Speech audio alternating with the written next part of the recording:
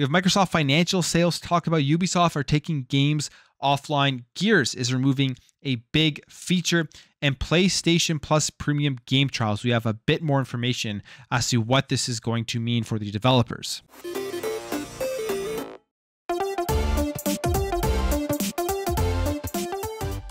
So Microsoft released their Q3 2022 financials yesterday, and very good news for pretty much all the areas in there, but focusing particularly on the Xbox side of things, it's very impressive what they've been able to do during Q3 2022. So we look at the overall Xbox hardware, and as we know, so far over the last couple of months, Xbox has been outselling the PlayStation 5, and we know that they have broken records for previous highs back in 2011 and 2014 for March with their hardware sales and their hardware dollar unit sales. And we're seeing all of this reflected in their Q3 earnings, where the Xbox hardware revenue has been up 14% from a year ago. And the fact that they're up 14% over this time last year, I think is very telling as to how the market is perceiving the Xbox Series X and S as a console that you want to have. You want to be able to buy it to be able to play lots of the third-party games. You want to be able to buy it to be able to access Xbox Game Pass and all the value within that service. And I think that's what Xbox was going for, and it looks like they are succeeding, because you don't need those first-party console exclusives in order to sell these consoles. This is a narrative that has completely been destroyed with the sales of the Xbox Series X and S. You even see PlayStation slowly starting to realize that as they are transitioning over to the subscription with the PlayStation Plus tiers, and I'm hoping at some point in the future they're going to be releasing their first-party games day and date, or at least closer to the actual release dates for their first-party games, because I think it would be a smart business move for them and just give access to more people to be able to play those games. And stuff like this, it's just overall good to see that you don't have to lock content to a box in order to be successful with hardware. Now, in terms of the actual content itself, they're up 4%, which is driven by Xbox Game Pass, growth subscriptions, and first-party titles. But overall, they're up 6% in terms of the gaming revenue to $3.74 billion. So Xbox is thriving. Xbox is back. It's bigger than it's been in a very long time. I think it's going to be the biggest it's ever been by the end of this generation. They've really turned the ship around. If you're an Xbox fan, it's very exciting times. You should be very hopeful and optimistic on the outlook of Xbox going forward.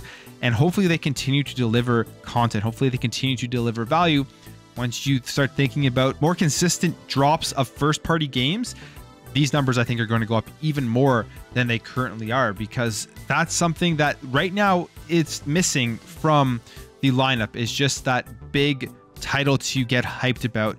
And I mean, it's missing across the entire board, not just with Xbox, but in terms of their first-party titles. With all of these studios that they have acquired, they have so much potential to be releasing something into Xbox Game Pass every 3 to 4 months, and that's going to push these consoles and these services even further. So they've done a really good job at that, and the competition is greater than it's ever been. When it comes to Game Pass subscribers and how much they have played, Satya Nadella says here that Xbox Game Pass subscribers played 45% more over the past 12 months, adding up to billions of hours across the year. And I mean, more people are discovering Game Pass. There was also the Forza Horizon release and the Halo Infinite release.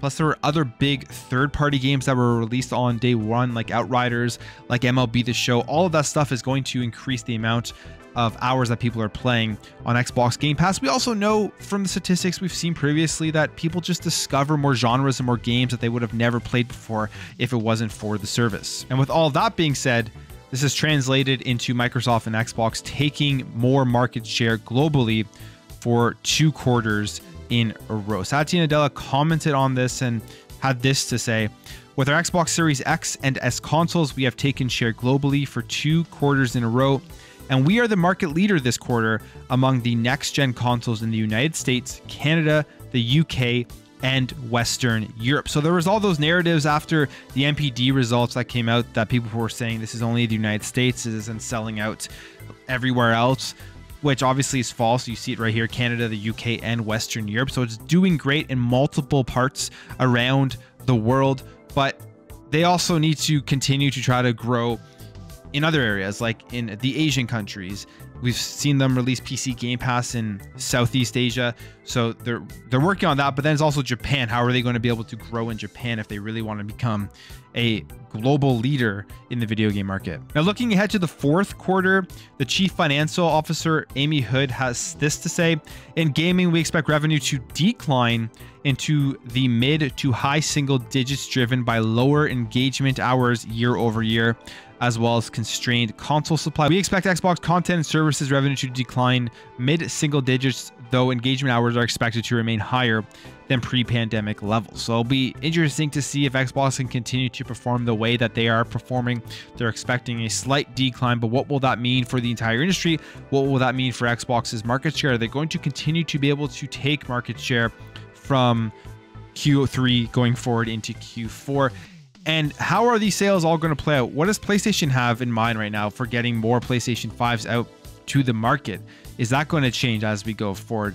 Do they have more stock readily available to ship out to try to counter the market share that Xbox is grabbing with being able to outsell the PlayStation 5 over the last couple of months? All right, jumping over here to some Ubisoft news, that they have shut down online services for 90 older games. Now, there's bad news and I guess not so bad news. The bad news is that they've shut them down. The not so bad news, it's for a lot of obscure titles on obscure platforms or older platforms that not that many people are probably using. And the report we got last week about them turning off servers for some Assassin's Creed games that some people still may be playing, seems to have been by accident. So it says here, 90 games across multiple platforms have been shut down with their online services. The games will still remain playable, and offline features for each game should still function as normal. And Ubisoft notes here that in-game news and player statistics in each affected game have also been disabled. Ubisoft Connect services, units, and challenges have been disabled, and unlockable content like maps and skins have all been affected in these games, which pretty much means if you're on PC, you're not going to have access to any of this unlockable content, but if you're on console, you can still get the unlockable content unless your save file has been corrupted or reset or whatever. Now, in terms of last week, there was an error, and this is one that I saw last week, which was very concerning, but good to see this is an error and that these should be back online. And it was that some games like Anno 2070, Assassin's Creed 2, Assassin's Creed 3, Assassin's Creed Brotherhood, Driver San Francisco, Far Cry 3, Silent Hunter 5, and Splinter Cell Blacklist were taken offline for short maintenance and services, but have all been restored now, so you're still going to be able to get those features with those games. And finally, they say here, we will provide advance notice before shutting down any online services for our games, and have updated our support article to reflect this. So if you are interested in what games have been shut down, or at least what platforms they have been shut down on, here is where they are. Now, you still see some of these Assassin's Creed games, but they've been shut down on like OnLive, which like isn't even a platform anymore, Mac, iOS, and OnLive. So previously they had shut them down, I believe, on like the Xbox and PlayStation, but they're back up now. But then we go through this list here, 90 games, some more significant than others, but you look at the platforms that they're being shut down on. It's like the Wii, the Xbox 360, the Wii U, the PlayStation 3, Mac, OnLive, right? Like it's all these older platforms that probably have an extremely small player base, so it will most likely not be affecting very many people. But the link to this will be in the description below in case, hey, maybe you're still playing some of these games on Xbox 360 and you want to see if it's going to affect whether you're going to be able to get the unlockable content in those games. But at the end of the day, all this is kind of giving us a glimpse of the all digital future that we are in, that we are going forward in, that at any time, if a game wants the services to be shut down, the service to be taken offline, you're going to lose a lot of content. Now, of course, like I said, these games, barely anybody's probably playing them, so not that many people are going to be affected in the grand scheme. It is generally not a huge deal, but it does have a little bit of concern if a server goes down, they can't get it back up, maybe it gets hacked or something, and you're not able to access a game or all the content that you paid for. And I mean, you think about the olden days, I go back and I still play Super Nintendo, I still play like the original Xbox and stuff, where all the content was on the disc or in the cartridge itself, and you didn't have to worry about this stuff. But hey, we'll see what happens. This isn't the end of the world with these titles. Just hopefully going forward with things like we saw with the PlayStation Store, with the PS3 and the PS Vita Store coming off, and the worry that you would lose some of the games that you purchased. Hopefully they figure out ways to make sure that people who have purchased games, people who have spent money on older content where they're trying to take those games offline, that you will still get access to the stuff that you spent your money on. All right, and we have a little bit of an update here on the thing I talked about yesterday, which was the PlayStation game trials coming to PS Plus members, and how PlayStation was forcing developers to have 2-hour timed game trials on all games over $34, only available in that PlayStation Premium Plus tier. Now, this has caused a lot of controversy throughout the internet. People are angry, calling it anti-consumer, and saying that they are locking game trials behind a paywall, which is a bad thing, which I agree with. Like, locking it behind a paywall for these developers will have a negative effect on them, rather than just allowing everybody, no matter if they're paying or not, to be able to access the game trials, which could potentially lead to more people just in general purchasing that game, especially if you're a smaller indie developer. But if you're somebody paying for the PlayStation Plus Premium, having game trials for pretty much all the games over $34 for you is a good thing. I mean, that's something that you're happy about because you're paying for that Premium Plus. You're going to pay for it anyways, and then you get more content with that. But for the developers themselves, having to actually make these game trials would be a negative thing, because you're spending more resources on something that you're limiting to people who are paying for the PlayStation Plus Premium subscription. But when it comes to that, that was a big concern of mine. That was a big concern, I think, for a lot of people, was the effect on the developers. It seems like it may not be as bad as we think, as this person here, American Truck Songs 8, who is a senior reporter at Kotaku, says here, sources tell me PlayStation Store team will create the 2-hour time trials for developers, so it shouldn't be extra work, though I've heard concerns from others about Sony monetizing a perk and not sharing that revenue with studios. So there's two things here. One, good thing that they're not going to have extra work to make those 2-hour time trials, but then there's still the concern that Sony is going to be, that they are monetizing this perk with the PlayStation Plus Premium tier, and then they're not going to be sharing a percentage of that revenue from PS Plus Premium with the developers who have those 2-hour time trials. And if you look at it like this, that makes sense, because if Sony's taking the burden off of the developer to create those time trials, they don't have to pay that developer the money for having to do the work to create that 2-hour time trial, which, I mean, it is kind of shitty for the developers, actually kind of anti-developer in a way. I guess the developer is getting the exposure from being on PlayStation Plus Premium, but they're still locking that behind a paywall. So the amount of people that are actually going to be able to play that demo and discover that game is much smaller than if they would just release it out to the entire PlayStation Plus or PlayStation Network database of players. But it's gonna see how this evolves. I mean, we don't know all of the information of how this is going to work, but from what we're knowing so far, this seems like a pretty anti-developer, anti-consumer move overall by PlayStation that they're trying to spin as something that you should be excited about. But let's go here through the comments to see what people say. If they're not working extra, why should they get revenue? This should help boost their game sales if they are confident they made a good game.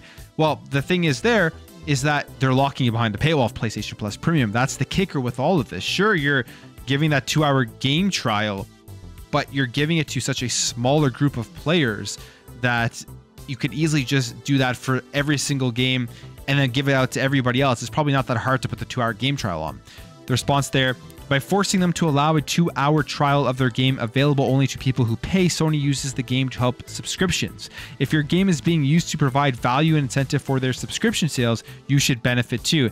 And that's a great response. That's the thing.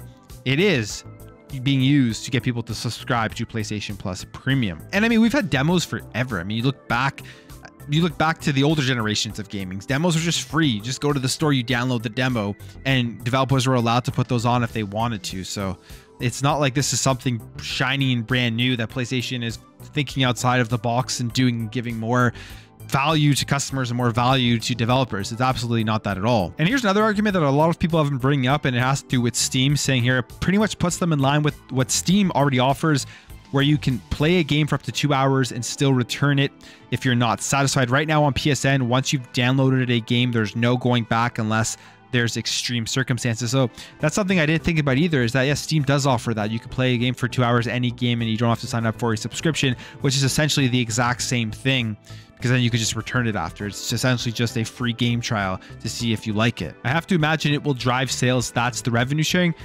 But to who? To what percentage of people? That's the thing, because it's going to be a smaller percentage of people signed up to PlayStation Plus. So it's going to be interesting how this all plays out. A lot of people are negative on it, and it almost seems like there isn't that big of a positive takeaway from this from a developer's perspective. The only positive takeaway this is that if you are going to be a PlayStation Plus premium subscriber, this is a perk that you will most likely enjoy. All right, to end things off here, let's talk about the Coalition, as it seems like they are removing a Gears 5 feature to focus on future projects. So this was via their Twitter account yesterday, and they say here, PSA, we're removing Gears 5 map builder and unlocking its achievements for all players as the team focuses on future projects. If you've compiled I Made It All by Myself, you'll receive an exclusive banner, and if you've completed Homegrown Hive, you'll receive 10k coins in game. So if you are using the map feature, obviously you will be disappointed, but the way that they went about this,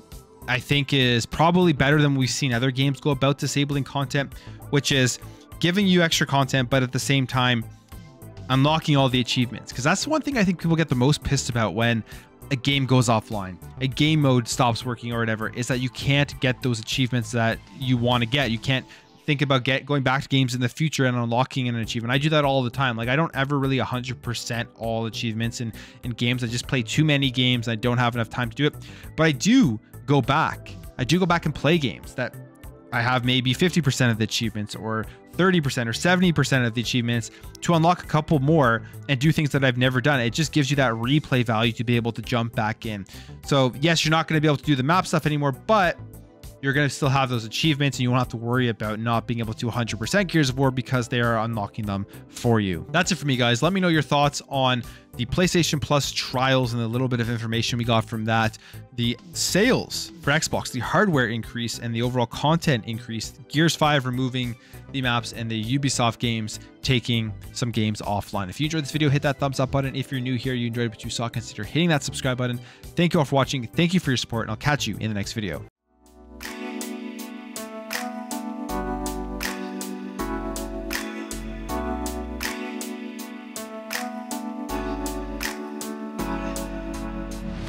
Bye.